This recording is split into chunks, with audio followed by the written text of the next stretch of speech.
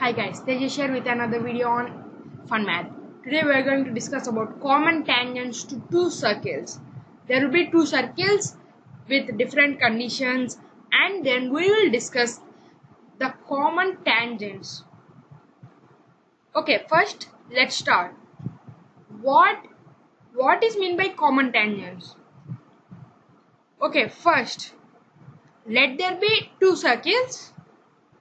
X minus h1 square plus y minus k1 square is equal to a1 square and x minus h2 square plus y minus k2 square is equal to a2 square. Let this be equations number 1 and 2. And let these be two circles with centers C1 h1 comma k1 and C2 h2 comma k2. Let their radii be. There is no need to imagine. According to this equation, it is in the form of x minus h square plus y minus k square is equal to a square, where a is the radius, right? So here the radii of these two circles are a1 and a2 respectively. And there are so many possibilities or so many cases arise from these two circles. The first case is C1 C2 is greater than a1 plus a2. Means the distance between two centers is greater than sum of their radii. The distance between two centers is greater than sum of their radii. It means that the distance between centers is greater than sum of the radii. In this case, the two circles will not intersect, right? The distance between two centers is greater than sum of their radii.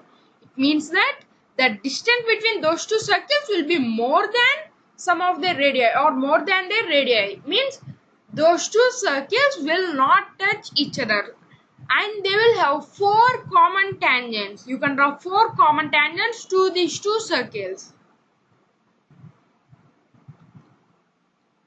In which two are the direct common tangents and other two are the transverse common tangents. Okay, what are these? Means that if you see in this picture, there are two types of tangents. The one tangent goes on the same side with respect to the line through their centers. Or if we see in this, both touches the tangent touches the both circles at only one side, right? The tangent through T2 or transverse common tangent or direct common tangents. These touches the both circles at the same side. And if I see the tangents through the point T1, these touches the circles at opposite sides. Means it touches the first circle at the upper side and the same line touches the second circle at lower side. If they touch opposite sides, they are called transverse common tangents. If they touch the same sides, they are called direct common tangents. Same sides, or if they touch the two circles externally, or if they touch the two circles internally, they are called as transverse common tangents. Now let's see the second case. Case number 2. This case is that C1 C2 or the distance between the two centers is equal to sum of the radii. The distance between them is equal to sum of the radii. It means that both of those circles touch at a single point. Okay, then in this case, if I compare this with the before case, the small difference is that these two circles touch each other. If these two circles touch each other, then the transverse common tangents or the tangent which cut these two or the tangents to these two circles internally are just one, right? So it means that you will have one transverse common tangent and the direct common tangent will be the same. You will have two direct common tangents. And the two transverse common tangents are coincident. The third case is that C1 C2 or the distance between the two centers is less than the sum of the radii. The distance between two tangents is less than the sum of the radii. Means those two circles touch at any place. The two circles intersect at 2 points. The two circles intersect at 2 points. In this case, there will be two direct common tangents are real and the transverse common tangents are imaginary. You should not tell that they will not have transverse common tangents. You should tell that they are imaginary.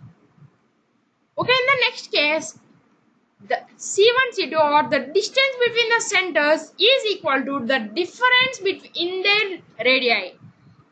The distance between the two centers is equal to the difference in their radii. What does it mean and how does the circles look? The difference in their radii is equal to the distance between their centers. It means that if we observe this case, this is the case in which the distance between the centers is equal to change in a radii. As you can see, the smaller circle lies inside the larger circle and it touches the larger circle at one point. Okay, in this case, if you observe carefully, the two common direct tangents are coincident and the two transverse common tangents are imaginary. Means in this case, you will just have one common tangent. Okay, there is just one case remaining. That is, the smaller circle is inside the larger circle. Let's see it. In this case, we will see that distance between the center of two circles is less than the difference in their radii. Means the change in their radii is greater than the distance between the centers, or one circle lies inside the other circle. In this, the two direct common tangents are imaginary and the two transverse common tangents are also imaginary. Means all four common tangents are imaginary. So if a circle lies inside of another circle, then all the tangents are imaginary. Means there will be no real tangents and all are imaginary tangents, imaginary common tangents. Okay guys, this is for today's video. Hope you enjoyed this video. If you not, comment down below why you haven't. If you have any doubts, comment down below. I'll answer them in the next video.